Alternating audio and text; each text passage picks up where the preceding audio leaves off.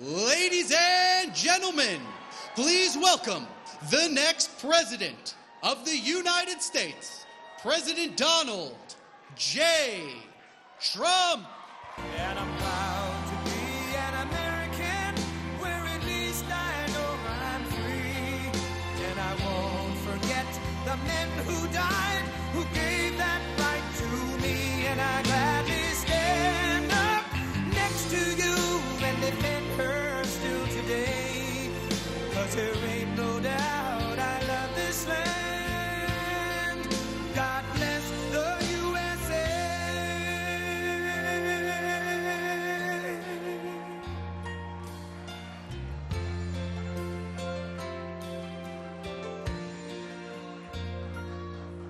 From the lakes of Minnesota to the hills of Tennessee, across the plains of Texas, from sea to shining sea, from Detroit down to Houston and New York to LA, where there's pride in every American heart, and it's time we stand and say that I'm proud to be an American, where at least I know I'm free. And I won't forget the men who died, who gave that right to me. And I gladly stand up next to you and defend her still today. 'Cause there ain't no doubt I love this land. God bless the USA.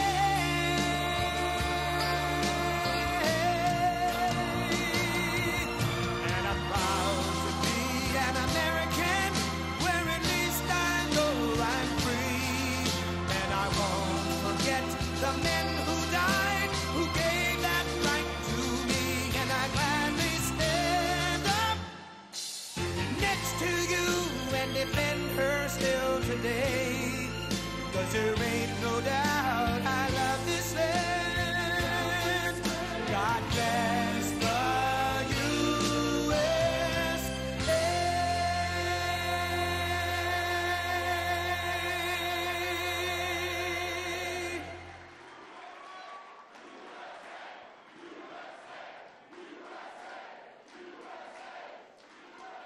Well, thank you very much. They call it Super Tuesday for a reason.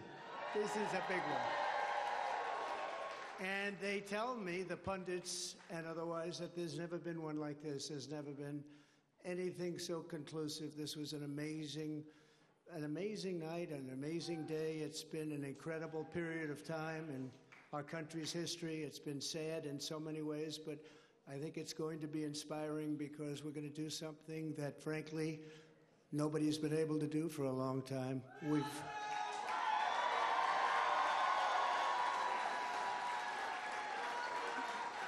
We've watched our country take a great beating over the last 3 years, and nobody thought a thing like this would be possible. We wouldn't have Russia attacking Ukraine. We wouldn't have Israel being attacked. Iran, as you know, was broke. When I was running things, they were broke. They didn't have money for Hamas. They didn't have money for Hezbollah. We had no inflation. Inflation is destroying the middle class. It's destroying everything. Inflation, if you look back over the history, hundreds of years back, inflation is called a country buster. And that's what it's doing to our country. What's happened with inflation has been unbelievable. A lot of people say, a lot of experts have said, the stock market's the only thing that's doing well, and that's doing well because our poll numbers are so much higher than Joe Biden's.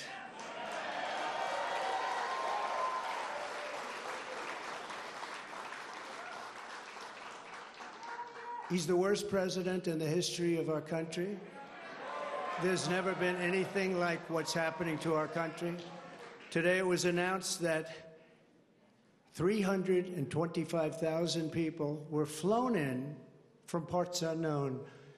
Migrants were flown in, airplane, not going through borders, not going through that great Texas barrier that I was with the governor of Texas, Greg Abbott, the other day, and we were looking at the job they're doing. But in the meantime, they're pouring into California, and they're pouring into Arizona. because those governors aren't doing anything. They're doing nothing. But today it was just announced before I came out. It was unbelievable. I said, that must be a mistake. They flew 325,000 migrants, flew them in over the borders into our country. So that really tells you where they're coming from. They want open borders, and open borders are going to destroy our country. We need borders, and we need free and fair elections, or we don't have a country.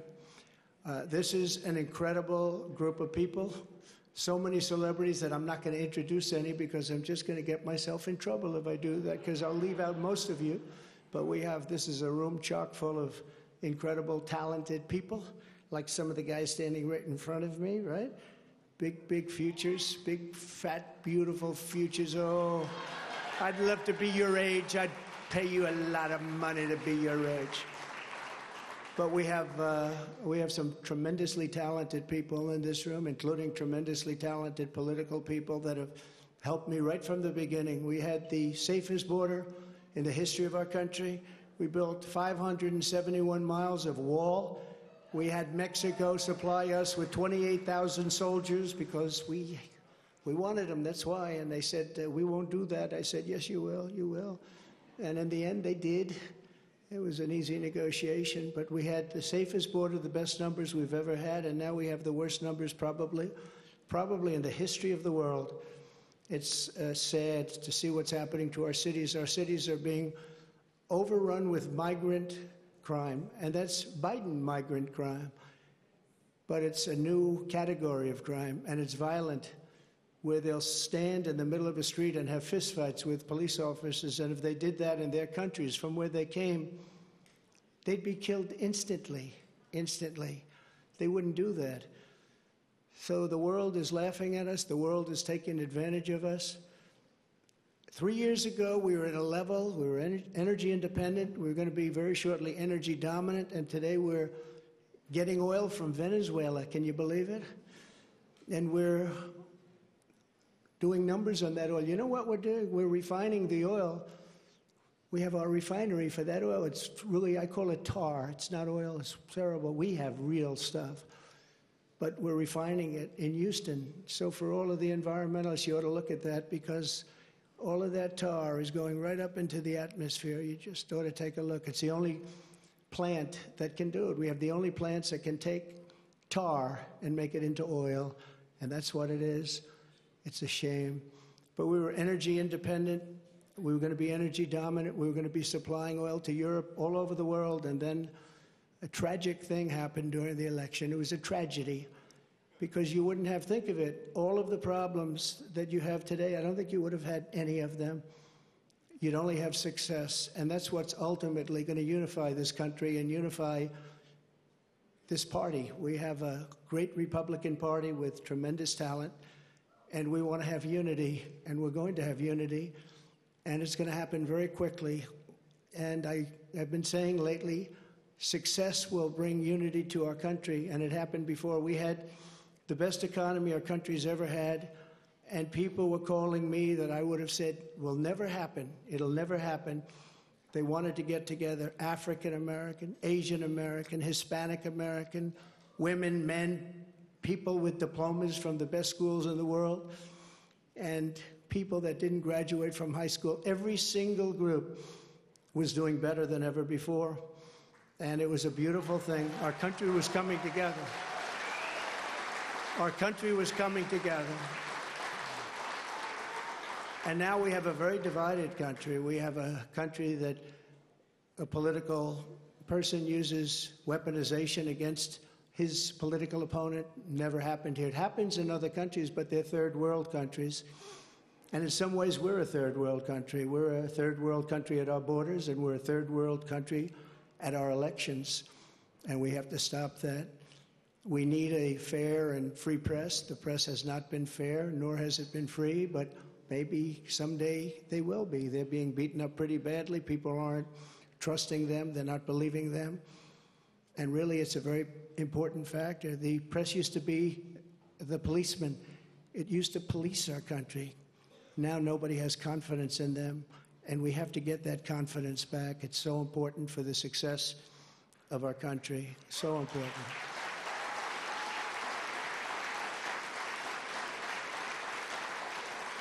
So this has been a day that we've been waiting for. I want to thank my family for being here. It's a great family. I have a great family.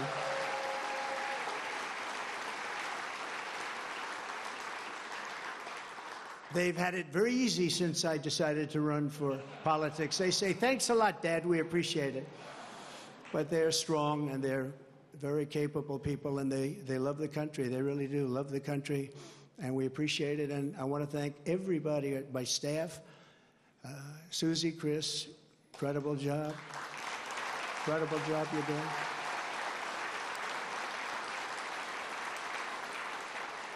I read an article yesterday where it said this is one of the finest run campaigns that anybody has ever seen. That's pretty good, right?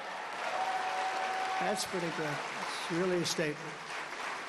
And we have no choice, because November 5th, it's right around the corner, November 5th is going to go down as the single most important day in the history of our country.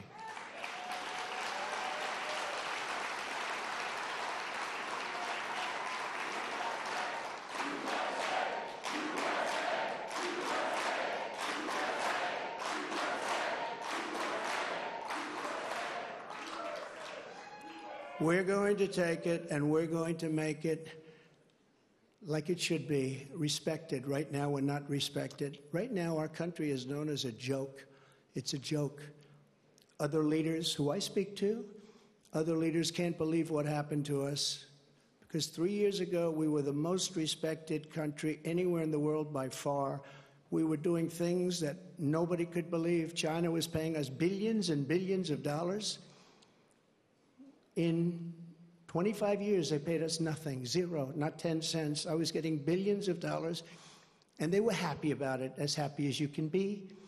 Of course, maybe there's reasons for things having happened, but they were not so happy with certain things, I guess, based on things that took place. But we were getting along with everybody. We were getting along, and we were respected by everybody. We had no wars. Remember when I had the debate with Hillary Clinton? She said, look at him, look at that personality. He's going to cause wars. I said, no, my personality is going to keep us out of wars, and that's what happened.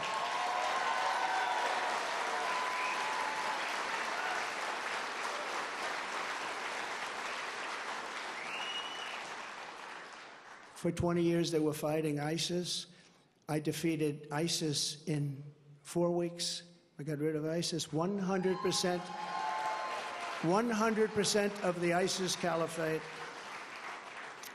And we had no wars, and we stopped wars. We weren't getting along with a lot of countries. All of a sudden, North Korea, which is a serious nuclear power, but North Korea came along.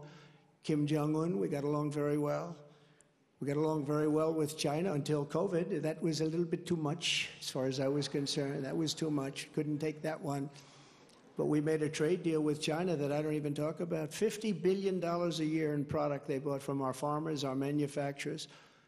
They used to buy 10. I got 50, and it was great. But COVID, I don't even talk about that, because COVID was such a horrible thing. It started in the Wuhan labs, just as I said, the Wuhan labs. And it came out, I believe, through incompetence. I believe it was incompetence. Some people think it wasn't, but I believe it was. But regardless, it caused $60 trillion worth of damage and death all over the world, all over the world. And we did a fantastic job on that. We never got credit for that. Unbelievable job on that. We came up with things that nobody thought was possible. Don't forget, when it came in, nobody had an idea what it was. They didn't even use the word pandemic. Nobody had an idea. But we did a fantastic job. And we got a lot of credit for the economy, a lot of credit for our foreign policy. I think credit like nobody, very few people have gotten. And the press was very honest about it. They gave us very high marks on foreign policy, the Abraham Accords, so many different things we did. But we never got the kind of due that we should have for the COVID, or as I call it affectionately, the Chinese virus, the China virus, which is a much more accurate term. And despite that, the stock market, when we turned it over, the stock market was higher than it was prior to COVID coming in. It was an amazing thing. We did an amazing job, and we have so many people that worked on that, so many of the doctors, so many of the scientists that worked with us on that. It was really, really something. But there's never been an administration that had more success in so many different elements. We got the largest tax cuts in history. We have the largest regulation cuts in history. We rebuilt our military. And what happened, we rebuilt our entire military, and beautiful. We had jet fighters that were 53 years old, and we had all brand new jet fighters. And then after this other group of people that didn't know what they were doing, they took over, and we had that horrible surrender in Afghanistan. I call it a surrender. We took the soldiers out first. You know, I dealt with the leaders of the Taliban in Afghanistan. They were the ones that were causing the trouble. The press was very angry because they said, "Why are you calling them?" I said, "Because that's where the problem is." I say oftentimes, they asked Jesse James, "Jesse, why do you rob banks?" He said, "Because that's where the money is."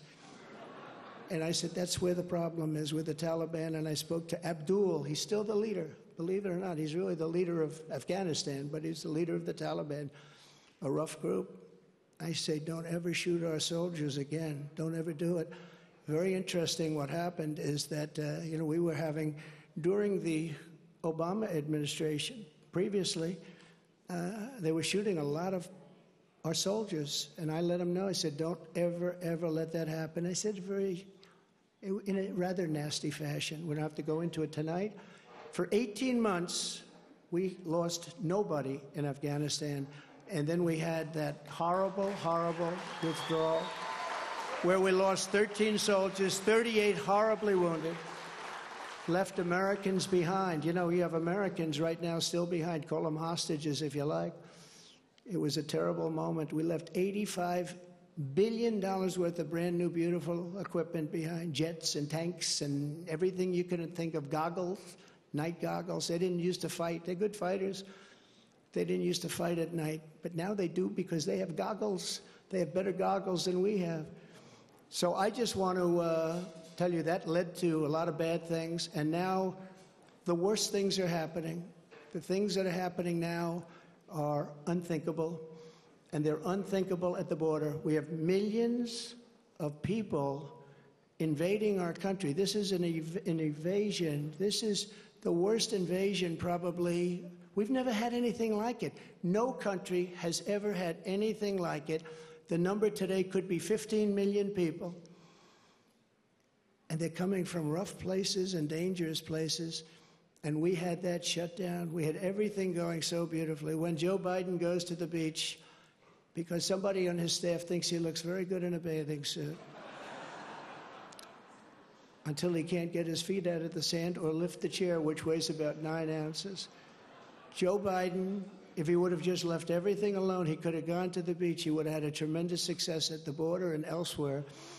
So we're going to take back our country. We're going to make sure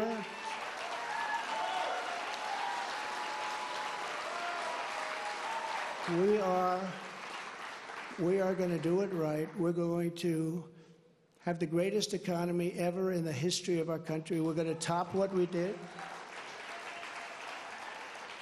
We're going to become an energy center of the world. We were ready to become energy dominant, and they stopped that. They stopped that. But we're going to become energy dominant. We're going to pay off debt. We're going to do things that nobody thought was possible. You know, we hadn't done our second phase of the tax cuts. When we did the tax cuts, the Democrats fought us very hard. And now they say, well, I guess that was pretty good because we took in much more revenues after we cut taxes. And then we did all of those regulation cuts, and people were working, and everybody was happy, and we were all proud of our country. But we're going to win this election because we have no choice. If we lose the election, we're not going to have a country left.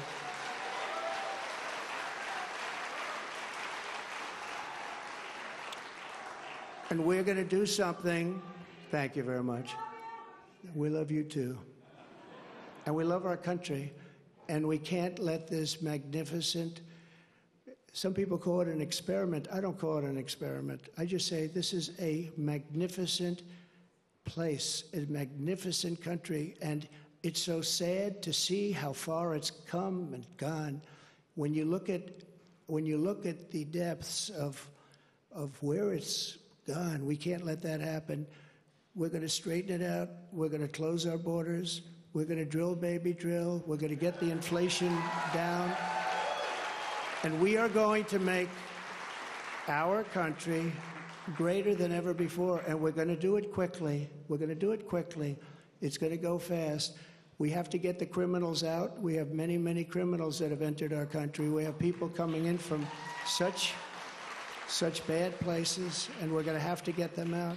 We have murderers that are being deposited into our country. We have drug dealers at the biggest and highest levels that are coming into our country. We have people coming into our country that just shouldn't be here. But many, and I say many, large percentages, they come in through the caravans. They come in many different ways. Now we find out again, they come in through airplanes. We'll send them in. This is crazy. But they come into our country, we're going to stop them. We're going to close our borders. We're going to have to deport a lot of people, a lot of bad people, because our countries can't live like this. Our cities are choking to death. Our states are dying. And frankly, our country is dying. And we're going to make America great again, greater than ever before. Thank you very much. It's been a big night. Thank you very much. Thank you.